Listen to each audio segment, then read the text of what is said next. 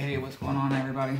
Memphis J here, and I got a quick unboxing. I'm gonna do this real quick. This is the ARC Public Safety Series Police / Fire Cree LED strobe lights from Firehouse Technology. So I ordered this on Friday, and it arrived on Wednesday. So this is what's inside.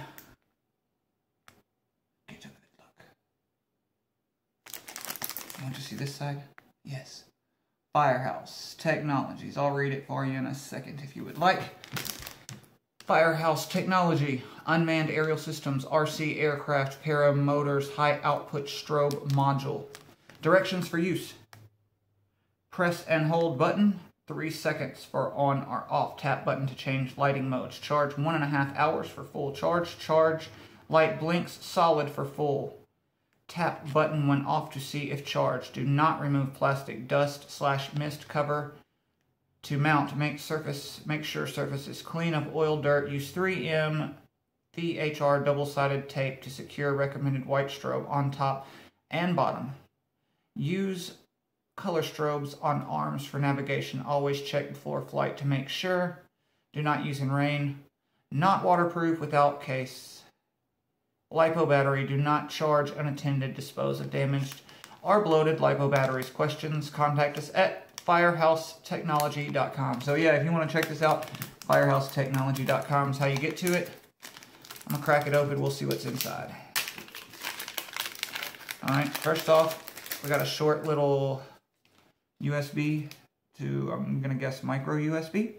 So yeah, that's about, I guess, a foot long. Yeah, maybe a foot long. And other than that, you have the piece de resistance.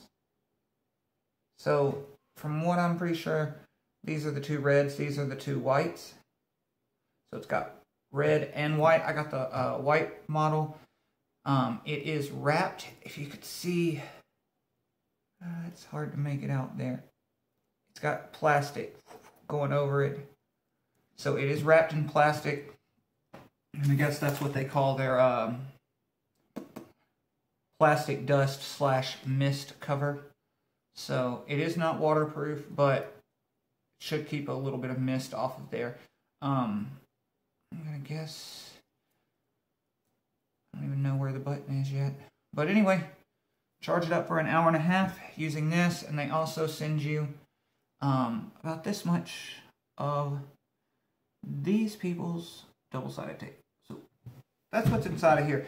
I will record a little bit more here once I hook it up to the drone and let you see what it actually looks like. So, hey, see you in a minute.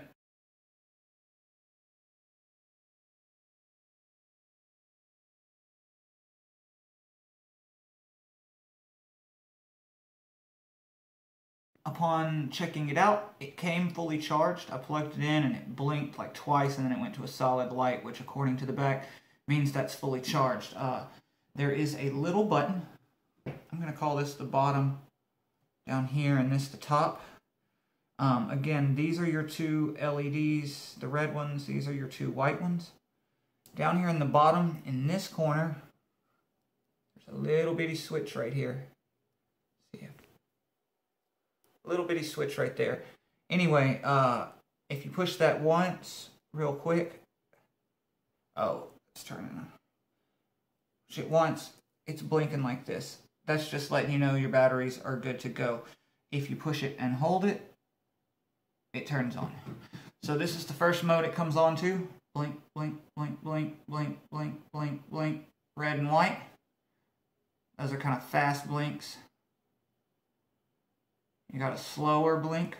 Red, white, red, white, red.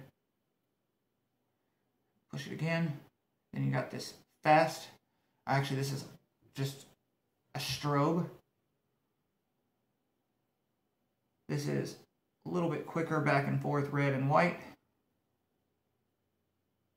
Red, white, red, red, white, white, red, white, white. And then back to a strobe. So maybe it's 3 modes. It's hard to tell how fast if those are different modes on the blinking, but those are your different modes. I have seen these mounted on arms like this. They do give you some double-sided tape, like I said. So I'm going to experiment around with this and see how it actually looks. If I get a chance to this evening, I will fly it if it stays as nice outside as it is. I may fly it here in the backyard in a minute and give you an idea of what it looks like during the day, because that's part of what I bought it for. I don't do a lot of night flying, but I wanted to do it safely and legally, and this will allow you to be seen 3 miles away. It says it's legit for Part 107 use, so I'm excited to see it. I really could have used it on this recent auction job. I'll add, you got to hold the button to turn it off about as long, maybe 2 seconds, about as long as it takes to turn it on. So I'm impressed with the unit so far. It's nothing amazing. Nothing amazing technology-wise, but it looks like it would get the job done. And for the price, I mean, it seems pretty kick-ass. So let's see what it looks like up in the air, all right? So I have now moved it to the, depending on how you look at it, I'll say the left side if you're talking about from the aircraft, so the left aircraft arm. So that's it blinking with the steady white, white, red, white, white, red on the ground here. Zoom back out to regular. Take this bad boy on.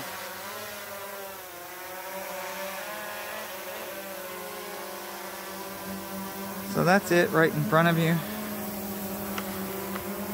See if I can hold it in view.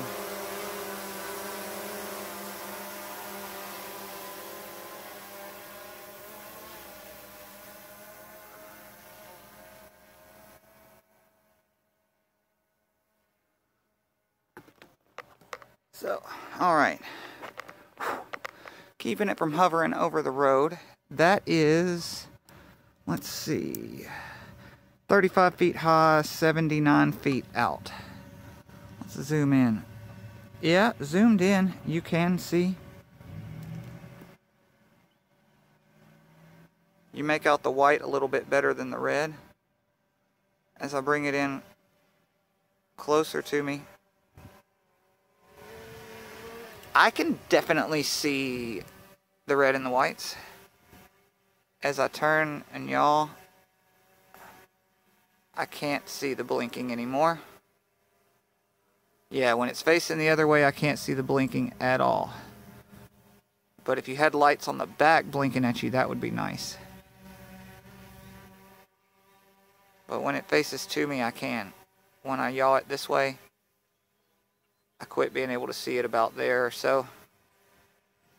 I can see it. Quit being able to see it about there. So I'm going to leave it right here. I'm going to zoom out a little. I'm going to take it up higher.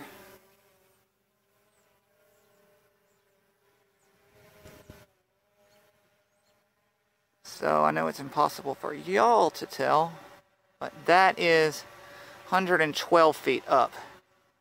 And I can still make out the blinking lights with the camera here.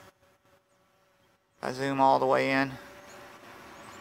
I can see those lights blinking pretty solid. So even in the daylight, you could see the lights. See, let's watch. Find the drone.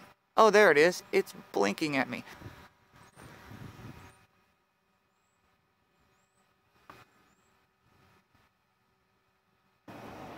Hard to tell, zoomed out. There it is. That is 240 feet. Sorry for the shakiness. I'm doing this while flying, so there it is at 313 feet. I can see it blinking.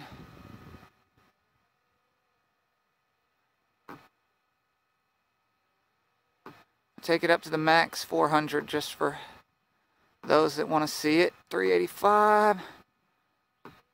There is 398. And that's what it looks like from down here. Now that is zoomed in, but I can see the white and the red blinking really easily from here. So See if I can find it again with the phone. There it is.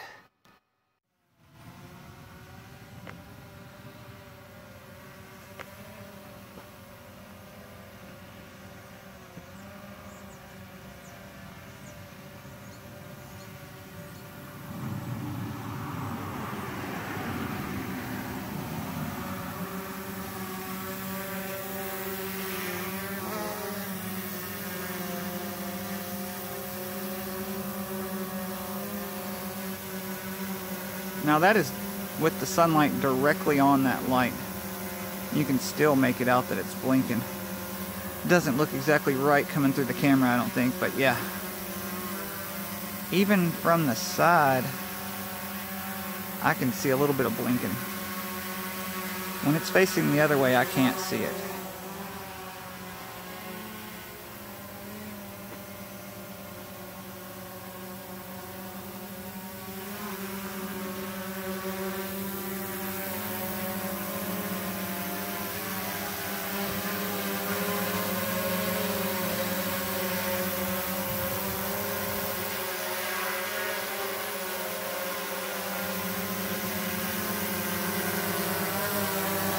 Even just one would help you with your orientation, but a second one on the back would really, especially if they were different colors, one flashing red and white, one flashing white and red, then you would be great.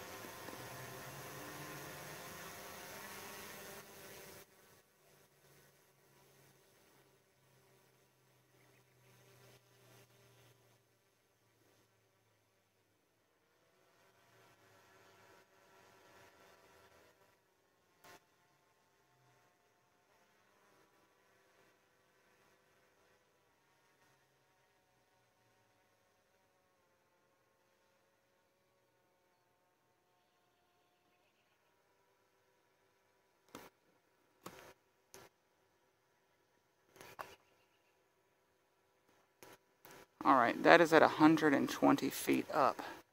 That is at 203 feet.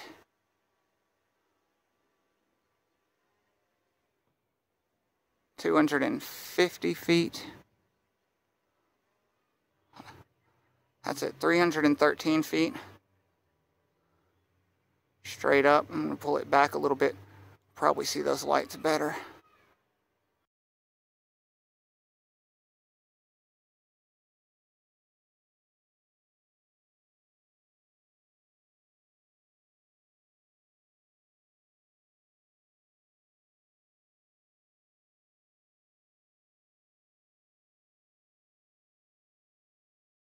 They're a lot brighter than the lights that come on this Autel Evo or any UAV I've ever flown. So this is kind of a dark version of the golden hour. It's about sunset right now, so legally I need these to fly, and I could see it. I just had a plane fly by, and I think he saw the lights because he came a little closer and then rounded around and went away. So far so good with these. Alright, this is kind of just past sunset. Autel Evo, it's not fully dark yet, but the sun is down. And that is at 21 feet up, so.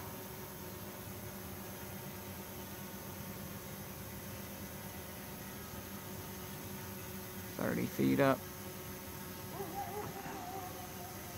But that's not full dark time. Definitely, you can see it's brighter than the others, though you can see those red lights a lot better than you've been able to all day. So this is in not completely pitch black, but this is at 250 feet up at about 6:15, 6:30 at night. So the S8 is making it look a little brighter, but you can see it that bright out there this late. So I'm zooming in. I'm now overdubbing this after the fact. This is another flight, one I did a little bit later, and I'm gonna play around with some ISOs here a little bit and just kind of see. My main purpose was to see, can you see the light like blinking off the house or the ground or different things like that. So I'll play around with the ISO and shutter speeds as I'm recording this video. It gets a little bit more interesting here in a second, if nothing, a little bit more around the world. But I don't do a lot of night flying, so I didn't want to fly around too much until I knew how the light looked. And you know, I have to say I don't see it coming through on this video. I'm gonna pop a couple of pictures up along the way, but I didn't see it affect photography or video, but it definitely made the aircraft easier to see and easier, faster location. It was also easy to get your bearings. Whether you just had one light on the front or one on the back, it would kind of help you know which way it was facing, because that's a hard thing to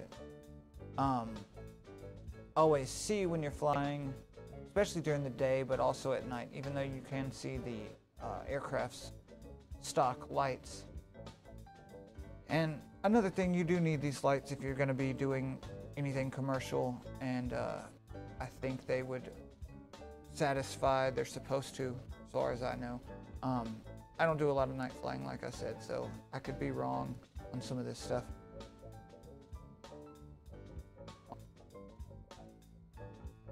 Let's see.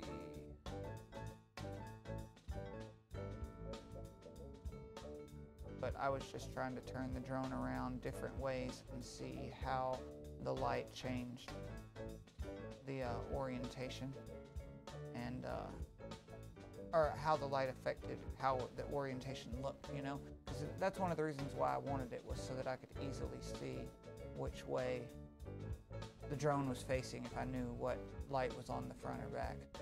At this point now, that green light blinking is my controller on the porch. I dropped it down to a lower ISO just to see if I could get, this is either 800 or 1600 ISO, but you know, even that dark, I don't see it blinking. That was a shutter speed change, or an ISO change probably. But looking out at full nighttime flight,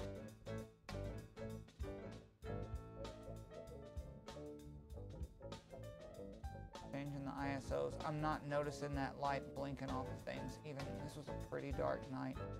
I'm gonna lift up here slowly and we'll see. Yeah, let me know in the comments if you see anything other than in front of you.